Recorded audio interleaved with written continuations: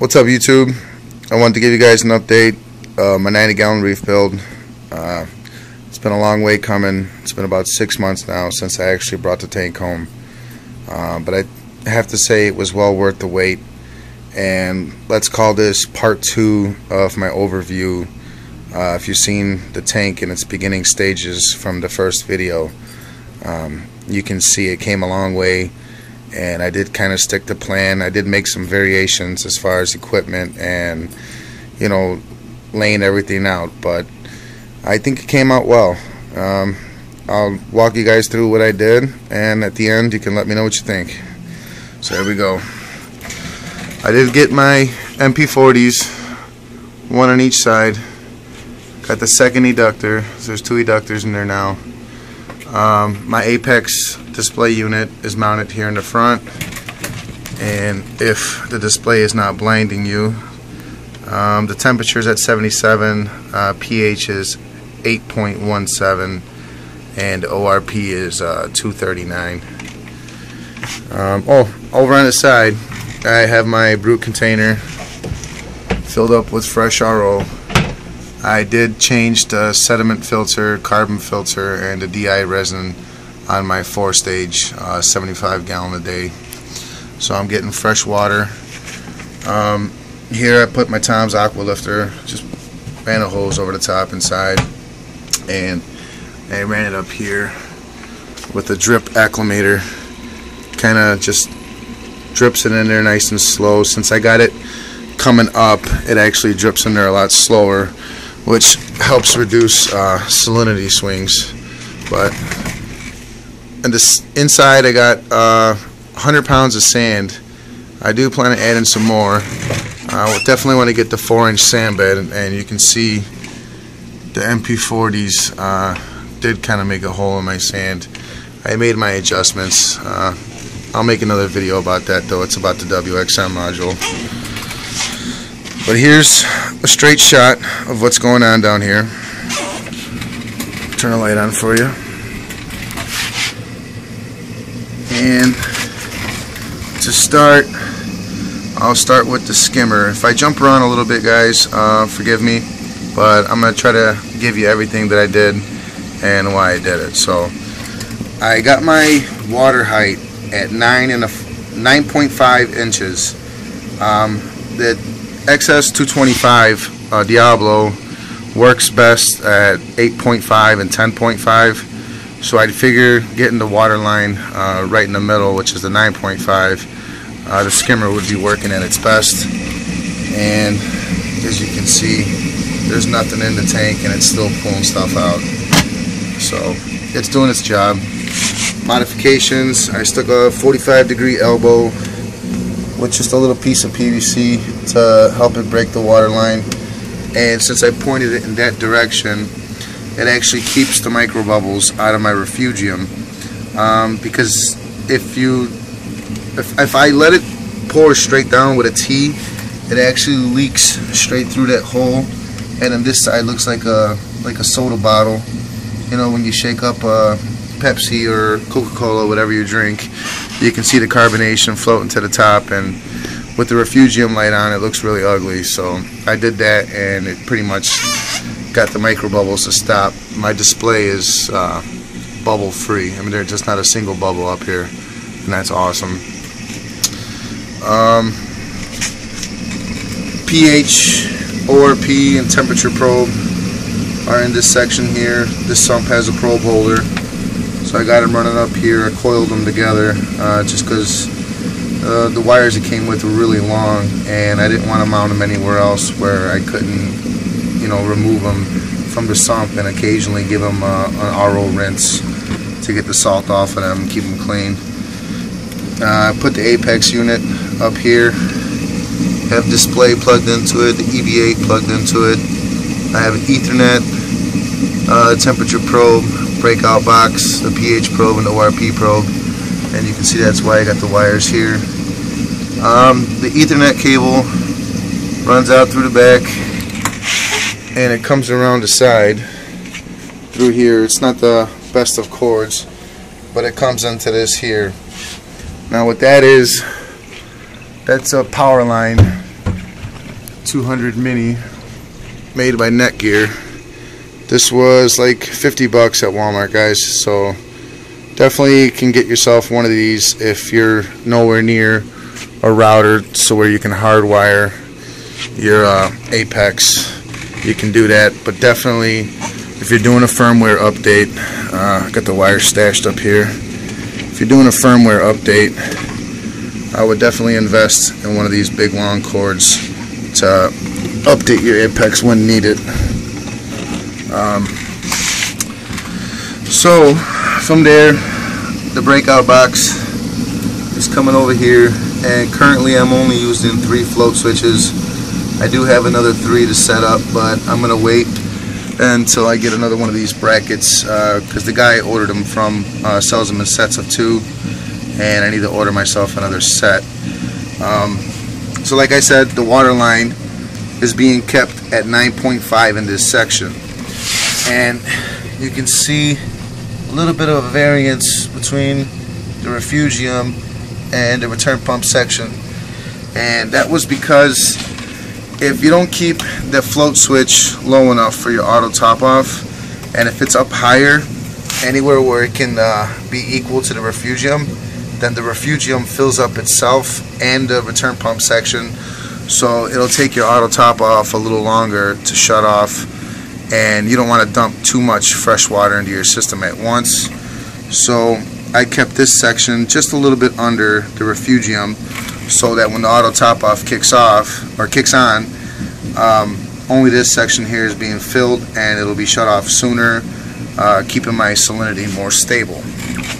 And the second float switch, right now I got it programmed as an emergency for the auto top off, so if the second float switch raises to the top, it will also shut off the auto top off, and it shuts off the skimmer.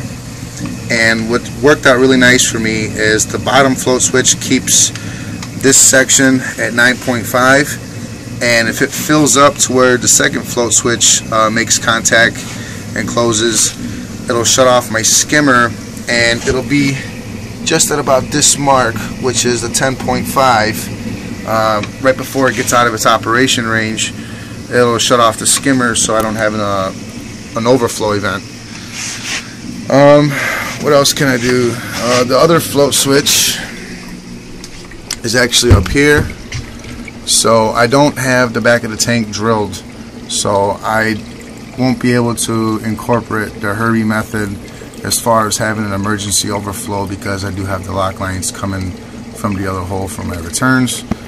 So if you trigger this float switch, if it overfills, you hear the siphon brake immediately kick on, and you'll see down here. Now my MP40s are also connected or programmed with this float switch, so if this float switch is triggered, the MP40s will shut off and the skimmer will shut off, and you'll see right when it gets to that range that I told you, it's gonna shut off. 1 second. There you go. Alrighty, so that prevents the sump from overflowing, and I got a 2-minute defer on the return pump, so when that float switch up top is triggered, only the return pump's going to shut off, and then the rest of the equipment will shut off when that float switch is triggered. So that's a great thing that I did, because I didn't want to drill the tank. I wanted to keep it the way it is. I didn't want too much, coming in the back. I want to keep this nice clean look where there's no pipes or nothing back there. I'm going to clean up the wires a little more, but it definitely helps with the circulation of my exhaust fan. Now my exhaust fan is connected to the temperature probe along with the cooling fan. Now this cooling fan is awesome, guys. 10 bucks a fan on Amazon.com.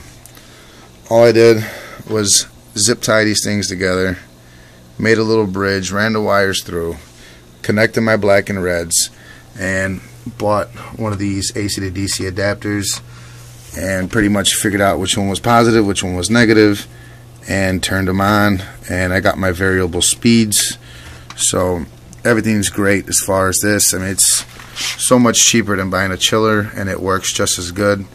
You figure the electricity that this wastes is 10 times less than what another mag pump would waste if you had a second mag pump running the chiller, and then the chiller itself needs to be plugged in and maintenance, and this is just a way cheaper way to go, and as far as I'm concerned, it's probably even a better way to go because it's a lot less maintenance. Where else can I go? Here I put some carbon bags inside. It's just a leftover of my Marineland carbon. Once I actually get some live rock in this tank, I'm going to switch it over to ChemiPure. So I think I covered everything on this side. Apex, breakout, and here I got the WXM module. Now this thing is badass. I got a BioCube 30 feet away from this tank, and it's controlling the MP10 on it. So I got that to control the two MP40s. Awesome, awesome, awesome. I'm running maybe 15 different settings throughout the day. You know, anti-sync, sync, the eco smart modes, the random modes, and it's just, if you look into the modes, they're awesome. And I got it kind of mapped out to where I'm trying to wake them up gently and then shake them during the afternoon and then put them back to sleep gently.